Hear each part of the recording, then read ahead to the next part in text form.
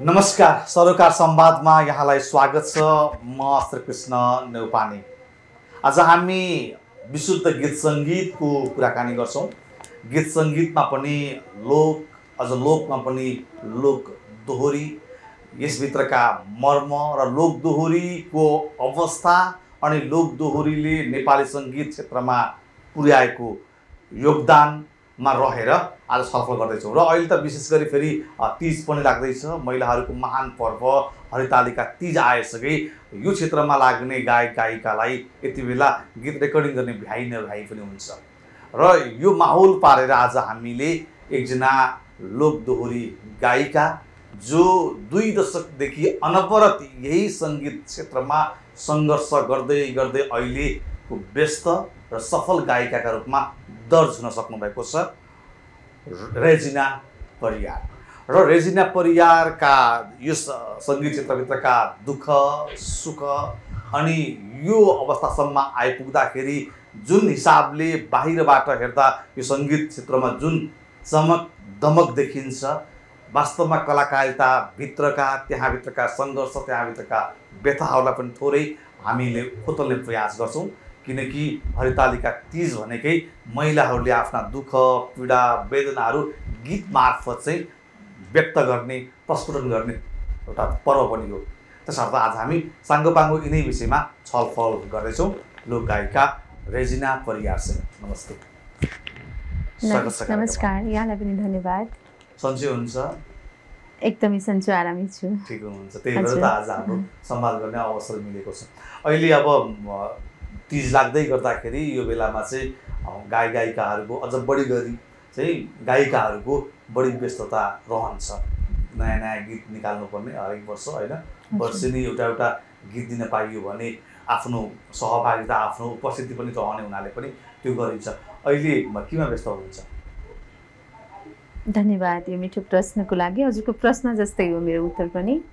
अहिले चाहिँ तीज त अलि पछाडि नै छ, तर अब तीजको रेकर्डिङ, त्यसलाई भिडियो गर्नु पर्यो, अलिकति समय लाग्ने भएको कारणले यही तीजकै गीत सङ्गीतमै व्यस्त छु।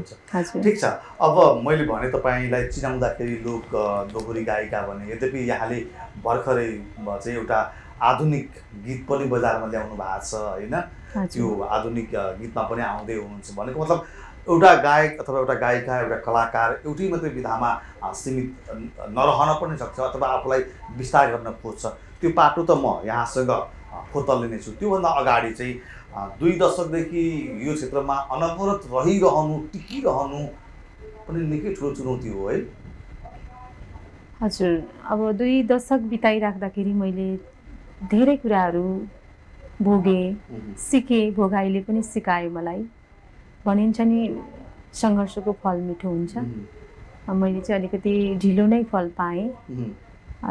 समय लाग्यो, फल पाक्न समय लाग्यो। अझै पनि पाक्न बाँकी छ।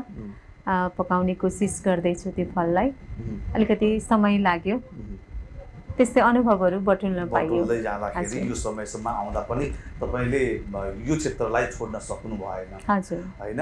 अब लोक दोहोरी गाउनेहरूको लागि अवसर पनि प्रशस्तै छन् भनिन्छ। जस्तो अब विभिन्न ठाउँमा लोक दोहोरी साँझहरू हुन्छन्, अनि मेला महोत्सव, अझ भनौँ भने विदेशतिर पनि यस्ता कार्यक्रमहरू हुने गरेका छन्, होइन? त्यस हिसाबले हेर्दाखेरि यो एउटा व्यावसायिक रूपमा चाहिँ सहज देखिन्छ बाहिरबाट हेर्दा। हामीले हेर्दाखेरि तपाईँहरूको व्यस्तता, त्यो पब्लिकको, दर्शकको डिमान्ड हेर्दाखेरि चाहिँ यो क्षेत्रमा लाग्ने कलाकारहरू चाहिँ व्यस्त हुन्छन् र आर्थिक रूपमा पनि सबल हुन्छन् भन्ने जस्तो देखिन्छ। वास्तवमा त्यस्तै छ कि छैन? बजार के छ? यस्तो छ, गीत सङ्गीत अब सबै कलाकारलाई एकै नाचको सफलता छैन। मैले फेरि गीत सङ्गीतमा केही छैन भन्दाखेरि अब लागिराख्नु हुने भाइ बहिनीलाई एउटा त्रास जस्तो पनि हुन्छ नि त। उहाँले के इच्छा बोकेर सङ्गीतमा लागिराख्नु भएको छ, उहाँहरूलाई अलिकति नराम्रो प्रभाव पर्न सक्छ। त्यही हो, सबैलाई सफलता एकै नाचको मिल्दैन। गीत सङ्गीतमा छँदै छैन भन्न पनि मिल्दैन, वाउ भन्ने छैन। फेरि छैन भन्दाखेरि केही कलाकारहरूको जिन्दगी राम्रो पनि भइराखेको छ। यहाँकै पनि त यसैबाट जीविकोपार्जन भइराखेको छ। हजुर, बाहेक अर्को पेशा त छैन होला, हैन? अब कतिपय कलाकारहरूको मध्यम वर्गको स्थिति छ, कसैको अलि उच्च लेभलमा छ भइराखेको छ भने कसैको मध्य लेभल हरेक क्षेत्रमा नै हुन्छ होइन, सबै क्षेत्रमा नै उतार चढावहरू हुन्छन्। अब सबभन्दा सुरुमा चाहिँ मैले त रेजिना परियार भनेर चिनाएँ, गोर्खाबाट आउनुहुन्छ होइन, तर तपाईँले गाएका गीत कुन होला भन्ने किसिमको अहिले हामीलाई हेरिरहँदाखेरि दर्शकहरूले उहाँले गाएको गीत चाहिँ कुन होला भन्ने पक्कै पनि कौतूहल हुन्छ। तपाईँले गाएको गीत मध्येमा तपाईँलाई कसैले गाइदिनु पर्यो भनौँ भने तपाईँले कुन गीत गाउनुहुन्छ? हुन त हरेक सर्जकका लागि हरेक सृजनाहरू उत्तिकै प्रिय लाग्छन् नै, लाग्नु पनि पर्छ, तैपनि तपाईँलाई मैले अनुरोध गर्दाखेरि तपाईँले कुन गीत गाउनुहुन्छ? मलाई पछिल्लो समय चाहिँ दर्शकहरूले प्रत्यक्ष दोहोरीको गायिका भनेर चिन्नु भएको छ, माया गरिदिनु भएको छ। प्रत्यक्ष दोहोरी, लाइभ दोहोरी, त्यो मध्येमा पनि मैले अफिसियल गीतहरूलाई पनि सँगसँगै लिएर हिँडिराखेको छु। धेरै दर्शकहरूले रुचाइदिनु भएको छ मैले गाएका गीतहरूलाई। थुप्रै गीतहरू छन् यहाँले रुचाइदिनु भएको गीत, त्यो मध्ये पनि एउटा गीत चाहिँ म गाउन चाहन्छु। यहाँले कुरा गरिहाल्नुभयो एउटा धोकेबाज, यो गीत म आफैलाई पनि असाध्यै मनपर्छ, आधुनिक प्याटर्नको गीत, आधुनिक प्याटर्नको, यो पनि गाउँछु म एकछिनपछि। अहिलेको लागि चाहिँ एउटा गीत गाउन चाहन्छु म। बर्खाको माहौल पनि छ, भर्खरै मात्र 1 महिना जति भयो होला हामीले बजारमा ल्याइसकेका छौँ। दर्शकले अत्यन्तै आइसकेका छ, दर्शकले अत्यन्तै रुचाइदिनु भएको छ, टिकटकदेखि लिएर यता भिडियोतिर पनि। यो गीतमा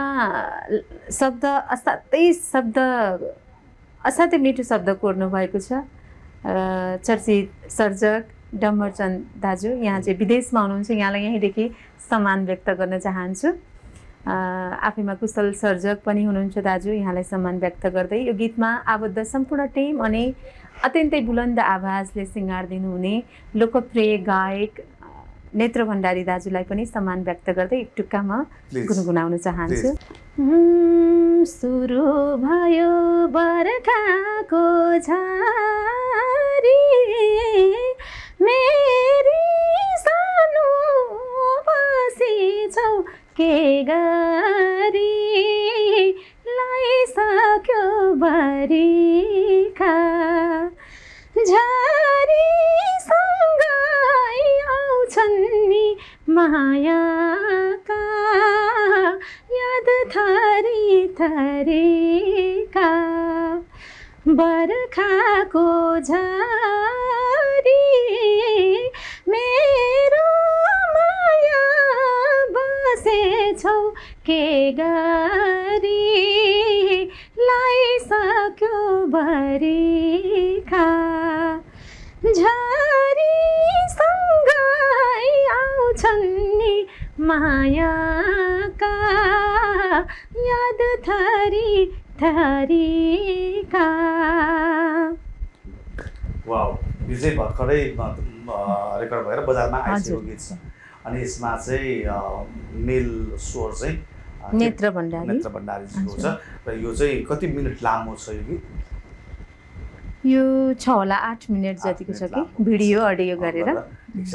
अब लोकदोहोरीमा त जस्तो यहाँ त भनौँ लाइभ प्याटर्न, अझ यहाँको त लाइभ लोकदोहोरी गर्नु भनेको त निकै चुनौती पनि होला, किनभने एकजनाले गरेको सवाललाई जवाफ फर्काउनु पर्यो होइन, जवाफ पनि फेरि त्यही अनुसारले त्यतिकै चोटिलो प्रहार गर्न सक्नु पर्यो। अन्य दर्शकहरू पनि त्यहाँ त्यो गीतमा चाहिँ अझ बढी हुन्छ, अब के भन्ला, अब यसको जवाब उसले कसरी दिएला, यो हिसाबले हेर्दाखेरि त्यो त्यति बेलामा चाहिँ एकदमै दिमाग चल्नुपर्छ होला होइन?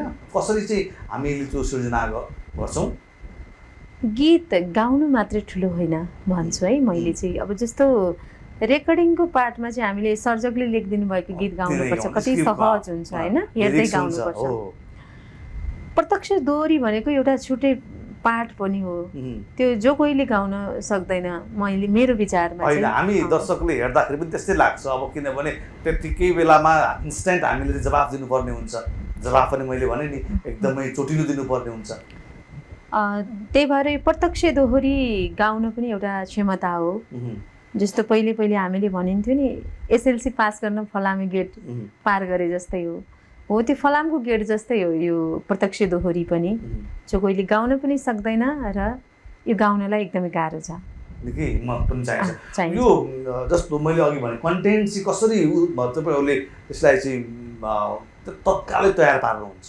जस्तो एउटाले उठाएको प्रश्नलाई त्यति नै बेलामा जवाफ दिनु भनेको त त्यो पनि लयबद्ध लिपिबद्ध रूपमा रिदम मिलाएर वास्तवमा अद्भुत कला नै हो यो। जस्तो अब केटा पक्षले के भनिराख्नु भएको छ हामीले त उहाँको जवाफ दिएर मात्रै भएन नि त। उहाँले के प्रश्न खोजिराख्नु भएको छ त्यसको जवाफ मिल्ने खालको पनि मिलाउनु पर्यो, अनुप्रास मिलाउनु पर्यो, लय मिलाउनु पर्यो, सुर मिलाउनु पर्यो। त्यही भएर यो प्रत्यक्ष दोहोरी गाउने क्षमतालाई चाहिँ म अद्भुत क्षमता भन्छु। अद्भुत नै हुन्छ। अनि अहिले तपाईँ त्यसैमा बढी व्यस्त हुनुहुन्छ लाइभमै। हजुर। दिनमा कतिवटा जति तपाईँको लाइभ चल्ने गर्छ अहिले?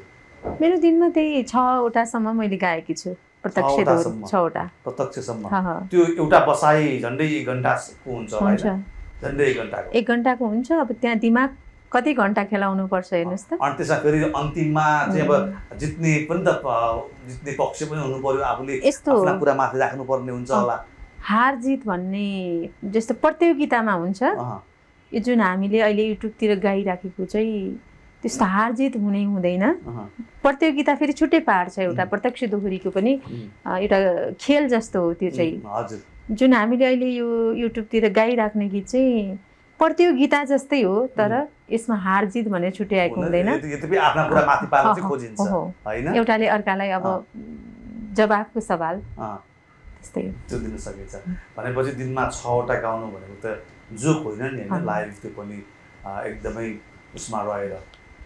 अब यहाँ गोर्खाबाट काठमाडौँ आउँदाखेरि 15-16 वर्षको किशोरी आउनु भएको थियो। हजुर। हैन? यही काठमाडौँ उपत्यकामा सङ्गीत सिक्ने भनेर 2 वर्ष सङ्गीत पाठशाला पनि जानुभयो हैन? र अहिले त धेरै गायिकाहरू सङ्गीतको पाठशालाको गेटमा पनि पुग्नु भएको छैन जस्तो लाग्छ मलाई। त्यो ढोकाभित्र पस्ने त कुरै छोडौँ हैन? त्यो हिसाबले पनि गायिका बन्नेहरू छन्। यस हिसाबले हेर्दाखेरि तपाईँले यो सङ्गीत क्षेत्रमा म केही गर्छु भनेर आइरहँदाखेरि अघि नै यहाँका शब्दलाई सापट लिने हो भने मलाई फल पाक्न चाहिँ समय लाग्यो, समय कुर्नु पर्यो भनिरहँदाखेरि यसभित्रका सङ्घर्षहरू धेरै रहेछन् होइन? दुःखहरू अनि जुन सपोर्ट। गीत सङ्गीतमा लागिराख्दाखेरि साथ सपोर्टको पनि एउटा मुख्य पात्र हुन्छ भने त्यसमा आफूमा क्षमता चाहिँ हुनुपर्छ। र क्षमता छ भन्दैमा सुरतालको ज्ञान चाहिँ चाहिन्छ। आफू अब्बल भइसकेपछि त जस्तो गाह्रो काम पनि सहज तरिकाले गर्न सकियो नि। त्यसैले सुरतालको ज्ञान चाहिँ लिनुपर्छ। त्यो चाहिँ लिनुपर्छ, चाहे त्यो लोक दोहोरीमा होस् या लोकमा होस् या आधुनिकमा सुगम सङ्गीतमा जहाँ भए पनि त्यसको आधारभूत ज्ञान भनेको। तर अहिले त आधारभूत ज्ञान लिएकोहरू त हामी पाउँदैनौँ, देख्दैनौँ। सिक्दा राम्रो हुन्छ। पहिला चाहिँ अब त्यो सिकाइको एउटा माध्यम पनि अलि थोरै थियो। अब पहिला आदरणीय अग्रज कलाकारहरूलाई त्यो समय पनि जुटेन होला। अहिले आउने भाइ बहिनीहरूले चाहिँ सिक्नु भएदेखि राम्रो हुन्छ जस्तो लाग्छ मलाई चाहिँ। ठिक छ। अब अलिकति थोरै विगततिर फर्किँदाखेरि काठमाडौँ एक्लै आउनुभयो होइन? हजुर। त्यो म चाहिँ यहाँ सङ्गीत बजारमा केही स्थापित हुन्छु भनेर आउनुभयो। रहरले यस्तोसम्म बनाउँदो रहेछ जहाँ इच्छा त्यहाँ पाएँ भने जस्तै म पनि एउटा कलाकार बन्ने सपना बोकेर काठमाडौँ आइराख्दाखेरि मलाई चाहिँ फेरि एउटा परिवारको पनि मेरो सङ्घर्षको पछाडि परिवारको ठुलो हात छ। बुवा आमाको कर्तव्य त छुट्टै छँदैछ। काठमाडौँमा आइसकेपछि पनि मेरो दिदी बिनाजु बुवा आमाकै भूमिका खेलेर मलाई सङ्गीतमा लाग्नको लागि प्रेरित गरिदिनु भयो। उहाँहरूको चाहिँ एकदमै ठुलो भूमिका छ। त्यस पछाडि अब यो सङ्गीत क्षेत्रमा मैले अघि पनि भने सङ्गीत क्षेत्रमा लाग्नेहरूलाई हामीले बाहिरबाट हेर्दाखेरि परबाट हेर्दाखेरि निकै राम्रो होला, त्यहाँको चमकदमकहरू होइन त्यो देखिन्छ। तर वास्तवमा कलाकारहरूको जीवन चाहिँ त्यो हिसाबले अगाडि बढेको देखिँदैन। कतिपय कलाकारहरूको दुखान्त निकै दुःखद देखिन्छ। त्यहाँभित्रको अप्ठ्याराहरू के छन्? जस्तो मैले जान्न खोजेको चाहिँ पारिवारिक रूपमा पनि बढी बेमेल भएका समाचारहरू हामी देख्छौँ। कलाकारहरूका आर्थिक रूपले पनि आर्थिक व्यवस्थापन राम्ररी गर्न नसक्दाखेरि अन्त्य चाहिँ आर्थिक कारणले पनि दुःखद भएको देख्छौँ।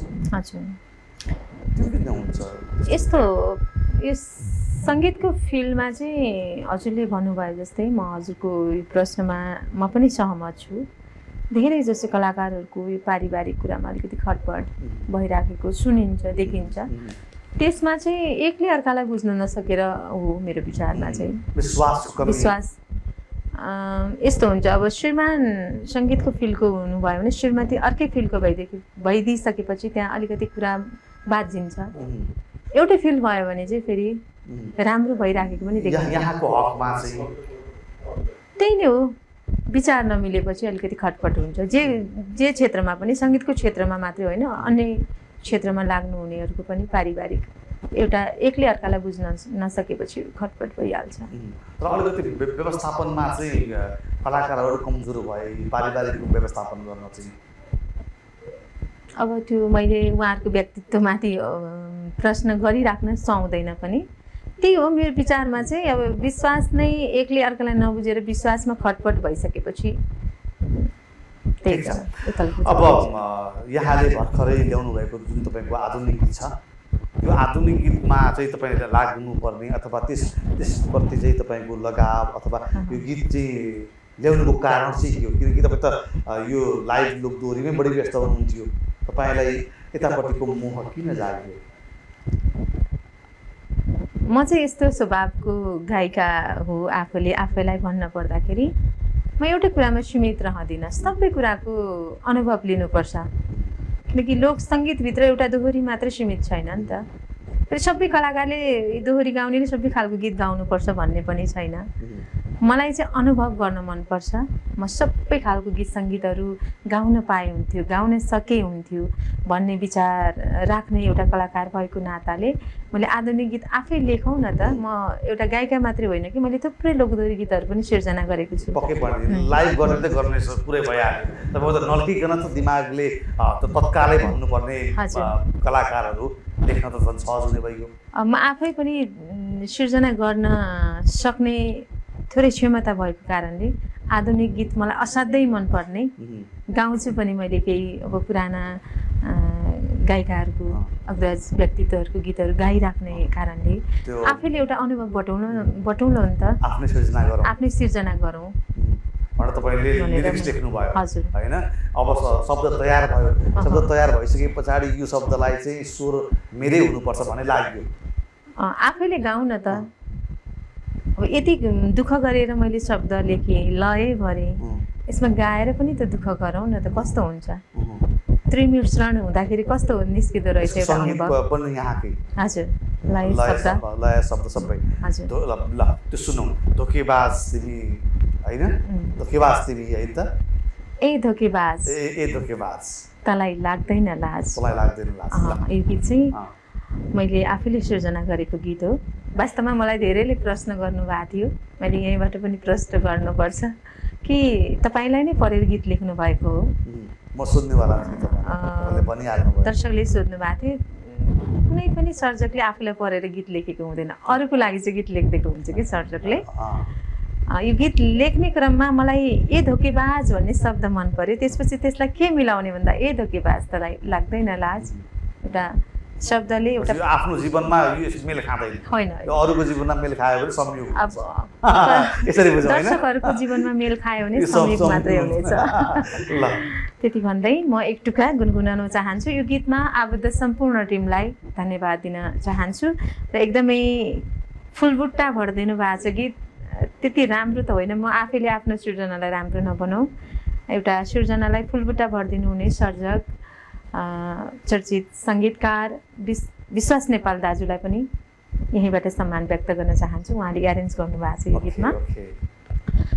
हे धोकेबाज तँलाई छैन लाज, ए धोकेबाज तँलाई छैन र लाज, मरुदा तैँले मजाक ठानिस्, हात दिँदा किन लात हानिस्, तेरो लागि म सस्तो भए फालेको ढुङ्गा जस्तो भए आज किन पछि पछि लाग्छस् रुँदै रुँदै मायाको भिख माग्छस् ए धोकेबाज मलाई छैन लाज ए धोकेबाज मलाई छैन र लाज ए धोकेबाज मलाई छैन लाज ए धोकेबाज मलाई छैन र लाज।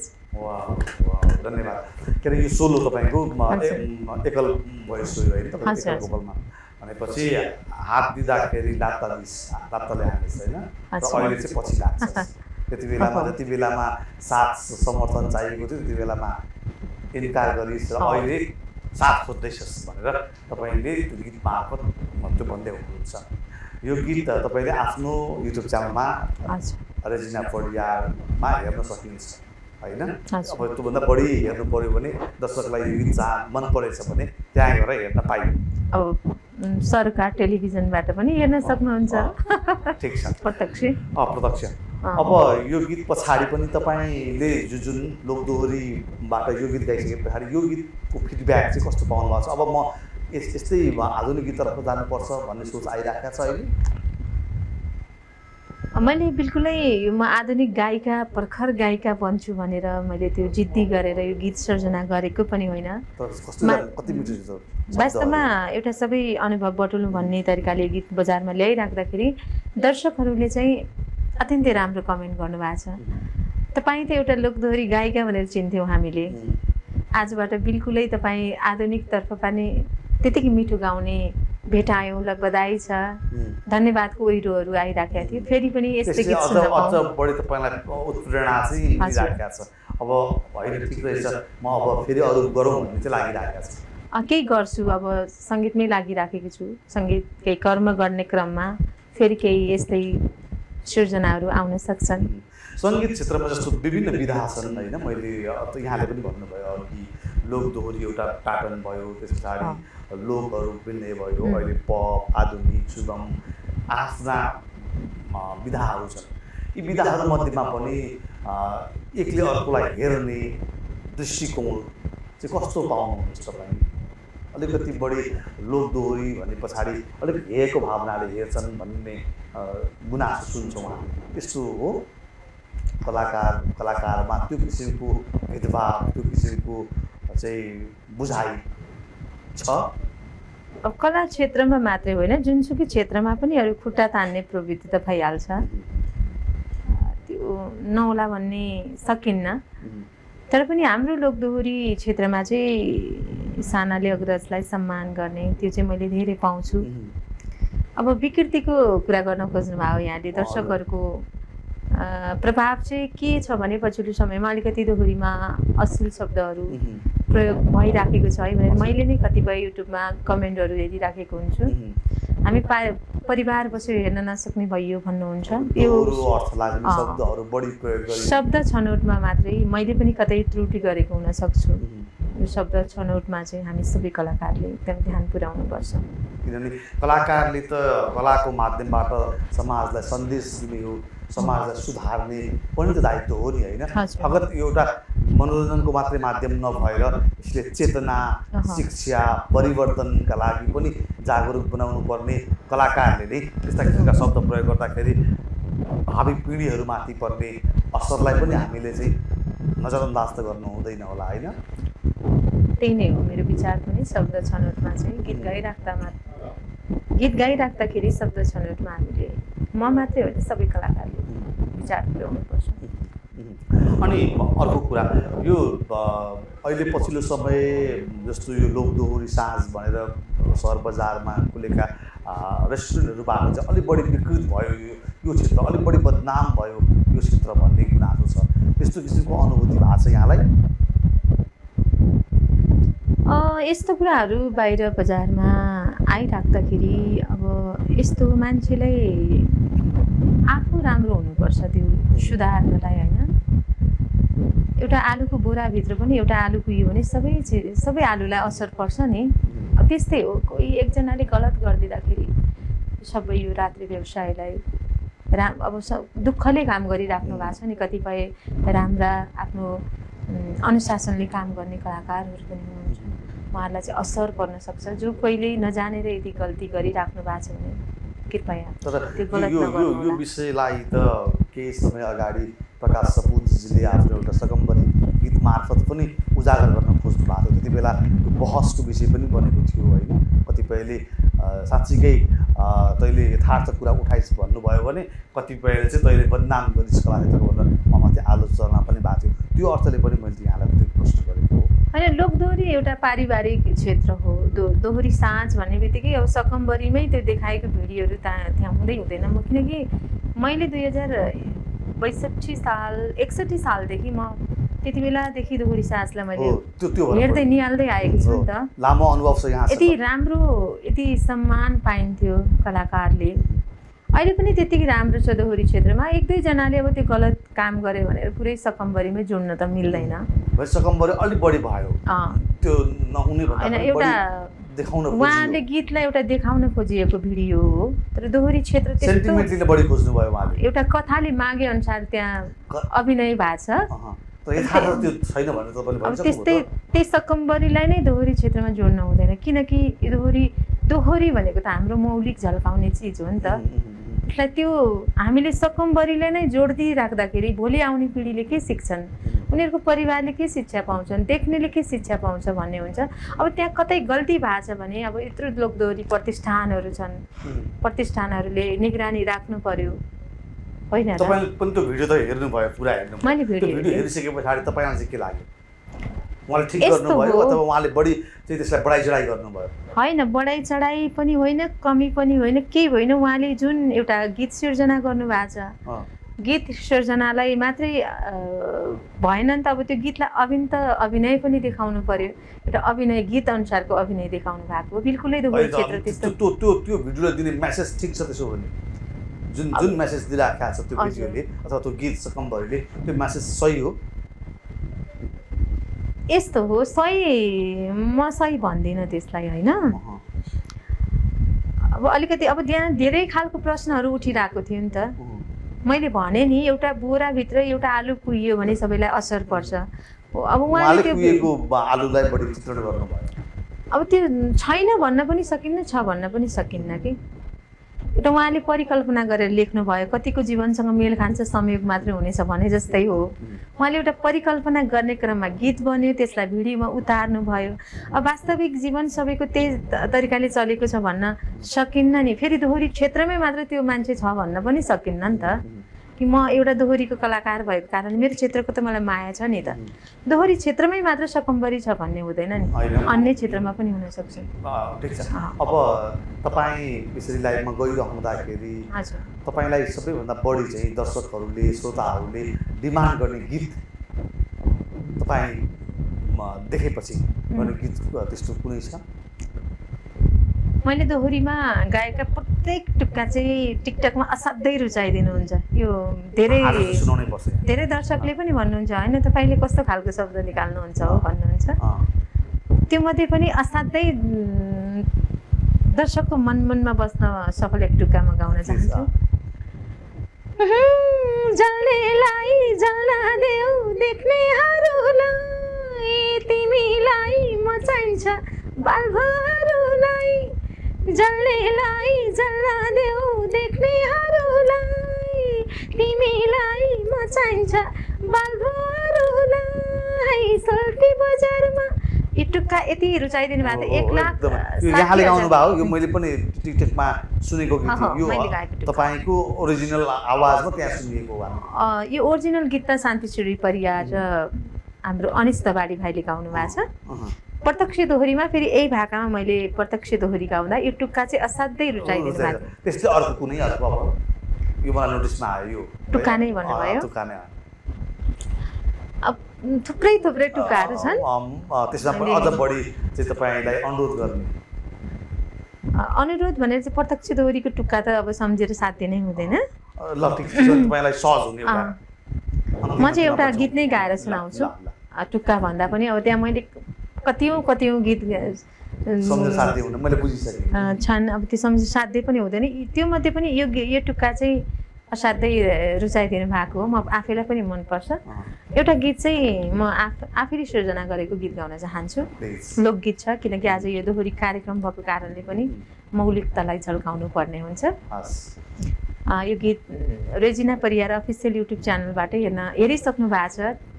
लगभग 4.5 लाख दर्शकले हेरिसक्नु भएको छ। अझै हेर्न छुटाउनु भएको छ भने रेजिना परियार अफिसियल युट्युब च्यानलमा हेर्न नभुल्नुहोला। हारे जिन्दगीले नमर्नु नबाँच्नु पार्यो जिन्दगीले भने यो म आफैले लय सिर्जना शब्द कोरेको गीत छ। एक टुक्का गाउन चाहन्छु।